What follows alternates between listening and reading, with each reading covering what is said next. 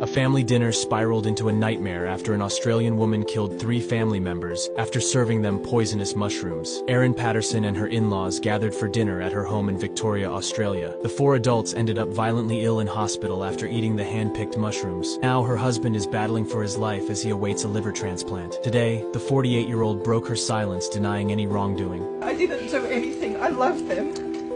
And I'm devastated that they're gone. Her 2 children were taken to hospital as a precaution and have been removed from their mother's care. An investigation has been launched. Cops are treating the incident as unexplained and are now working with toxicologists to see if the symptoms presented are linked to death cap mushrooms. Erin is now a person of interest.